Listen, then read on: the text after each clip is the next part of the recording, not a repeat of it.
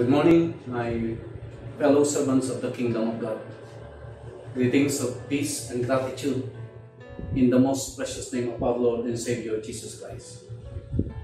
First of all, we are so thankful to our God for His faithfulness and continuing grace in sustaining the ministry of Philippine Missionary Institute, PMI, in this difficult and challenging moment of our lives and ministries, confronting this pandemic. Indeed, the Lord is good, as He keeps on providing for the whole family of PMI and protecting our faculty and staff, including our students. The Lord deserves our praises and thanksgiving. As we face this challenging moment of our lives and ministries, His living word, found in Psalms 121 verses 1 to 8, reminds us of who God is and how He protects His people who trust in Him. I shared this passage in it is one of our reflections in our PMI faculty and staff prayer time every Tuesday afternoon. Yes, the world is greatly affected by this pandemic. The political, religious, business and economy, and the society itself suddenly changed its course and directions. The world seems to be at loss and in darkness.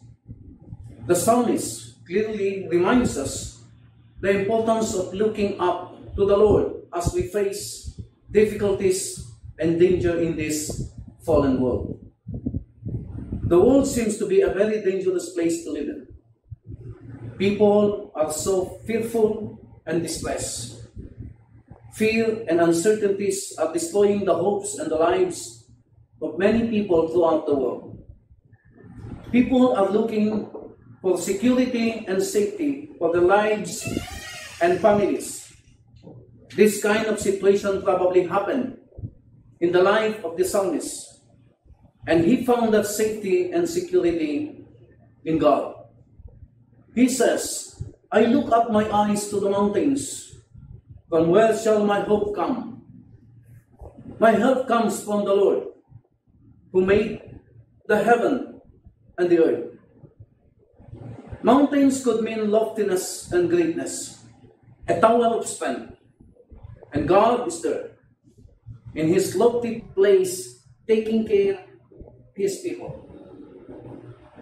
The Lord can protect His people against all kinds of danger and evil.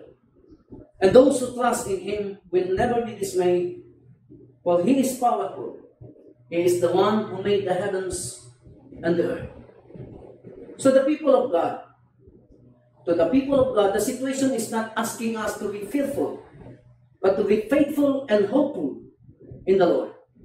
The time is not asking us. The time is asking us to trust Him and seek that safety and security in Him. Again, the psalmist says, and He who keeps Israel, His people, we are His people, will neither slumber nor sleep, and those who trust in Him will be protected from evil and dismay.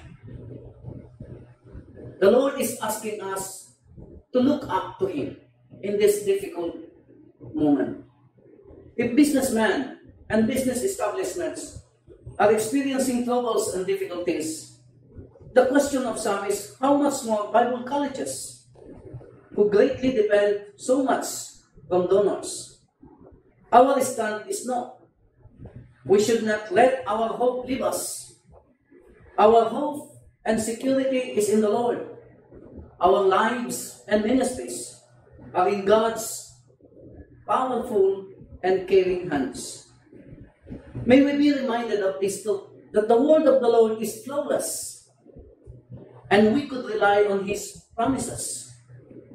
The word of the Lord, as claimed by the psalmist in Psalms 119 verse 105.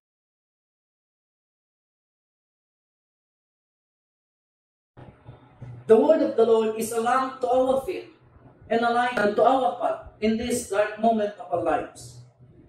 And may we never forget also the claim of David in Psalms 46 verse 1.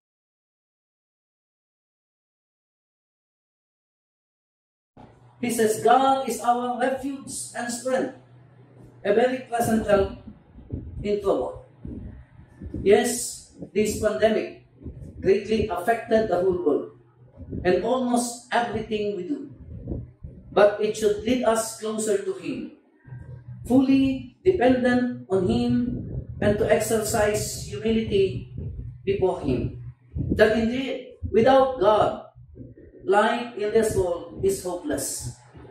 But praise Him, we are His people through His Son, Jesus Christ, our Savior, provider, protector, as He shepherds us in the green pasture of His kingdom.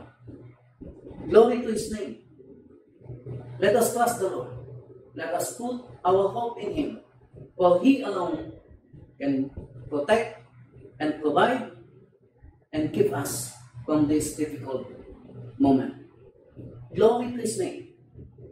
Thank you so much to the whole congregation of Union Church of Manila for being the channel of blessing in funding the theological and ministerial training of the future workers and leaders of God's eternal kingdom.